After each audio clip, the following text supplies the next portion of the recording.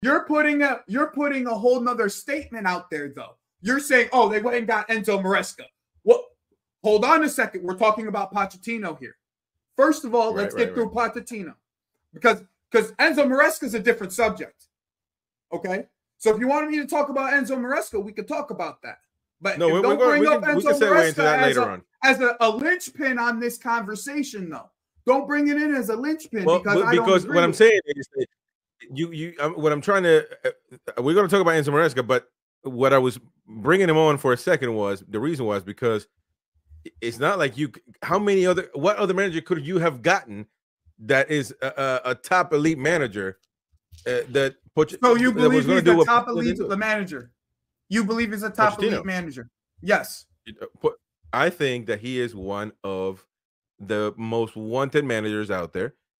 Sure. Then why does he not have a job? Then why does he not have a job? Doesn't want one. I believe. Come on. I believe that he left. Hold on, Giuseppe. Hey, I'm gonna call you Giuseppe when you're bad behaving, man. Giuseppe, listen to me. I think that he left, and a lot of Spurs fans, I'm saying this, that he left. They even want him back because he is a no nonsense. He's not letting the owners and everybody above him tell him what to do on a pitch, on the football pitch, and I respect that. Now, sure, you believe. So that's what I'm saying. Now, I don't believe it. I don't believe it. That's what you believe. I don't believe that. You want to know what I believe? I believe his style of play, the way that he plays in this league at this current moment, with the amount of games that are being played currently, isn't conducive of keeping a healthy team. That's my true personal opinion. Okay, what? when you have a style of play, bro. Yeah, think about it for a second. When you have a style of play that's more up and down, right? When you have a style of play that's more up and down, and it's more conducive to runners. Okay, your midfielders are runners. Your wingers are runners. You're playing off of each other on the counter.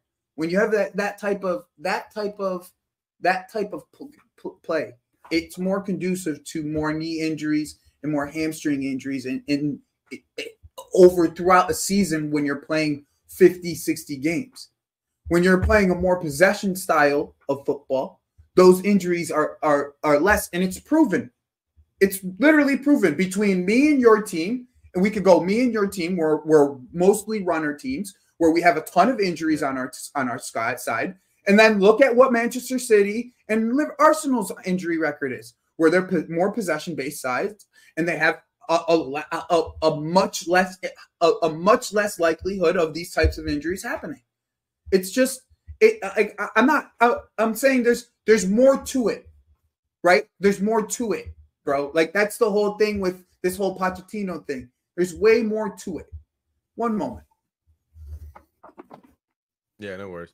We're gonna get with Joe back here in a minute, but I mean, look, I don't agree with them. I just needed to close it. Oh, okay. So yeah, all right, that's good. Look, we got a question. The Mighty Win is commenting and said, "Who would Wob got to replace Poch?" Well, that's as simple as that. Ruben Amorim. Easy question. That was my number one option the entire time. The Sporting Lisbon manager has won 2 titles in the past 3 years. Easy answer for me. That's would have been the answer for me. Why did Ruben Amorim would have been the guy for me? Now he's won. He's managed. He's Portuguese. He's managed Sporting. He's Sporting right now. Mm-hmm. But I mean, so now I'm asking why Todd Bowles won in his 2 out of 3 titles. That's like has proven winner in my opinion. Yeah, well, proven winner. I mean, come on. Yeah. I mean, well, what about doing it in the Premier League, man? That's a little bit tougher. Than who's doing it in the Premier League? Who's doing it? Who's doing it in the Premier League? Now you're right. Yeah, you got me on that point. I mean, in a sense, yes.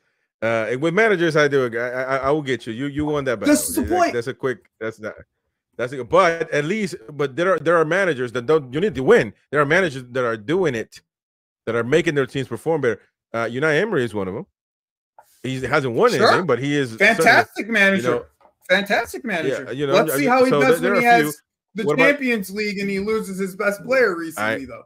I agree with that. Now, what about the Wolves manager? He's done all right. You're Chelsea.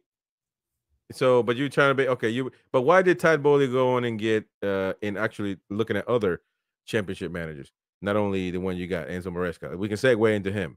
Why did you guys go get? Do you think that he drank from the same water that Pep Guardiola, so he's gonna be the same? I think that's part of it. I think part of that. I think that there's a mentality part of it with that. Yeah, I think that there's a part of it that says he built a system at Leicester, a totally different system to what Rodgers had beforehand. He built it in 1 year, and he proved that it can work in 1 year, right? Like that's like that's the like I'm just if you're trying for me to make sense of it, right? Like if you're trying for me to make sense of the signing of Enzo Maresca, like he's already proved that he could build a system, a more possession-based system that's probably going to be more suited to the players that we have. And he's already managed a lot of the young pieces that we already have too. Like Cole, he's already managed. He's the person that made Cole a right winger back in the academy. Romeo Lavia, I think he may have managed Tosin. I'm not 100% sure about that. But he was also part of that treble winning team a couple years ago. He was the assistant of that treble winning team. So like I'm just like if you're asking me like what their logic is, like what Todd Bowley's logic is, it's like those are what I'm getting from it, right? Like he already managed a few of the players that we already had in Palmer and Lavia, and he's like shown that he's capable of building a system very quickly. That's just, and he just won the championship. That's just all I can say about it. I don't really have another like. What's your what is your expectation for Chelsea this coming up season? I mean, same thing as last year. Same thing as last year. Clearly not happy with 6. You're not happy. No, with what are you talking about? You want Champions What are you League? talking about? No, I want Europa. I wanted Europa.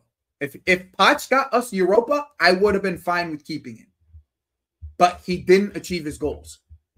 I come from the world of sales, okay? That's where I come from. I come from the world of sales. When you have a quota and you have something to meet as a quota and you don't meet that quota, you get fired.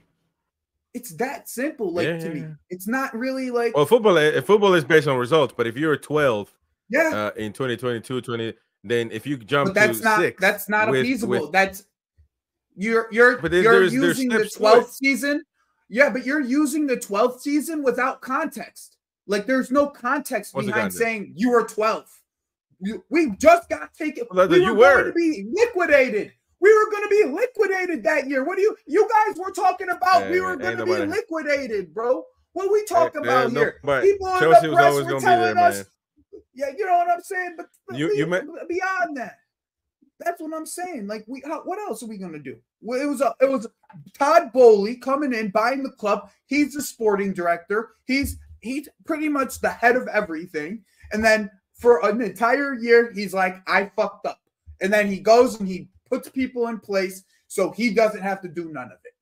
Okay, now it's the sporting directors, the scouting team, and all of that in place. So he's away from it. There's no context. You come in with a month left, but own the team. You come in to buy the team. You only have a month into the transfer window.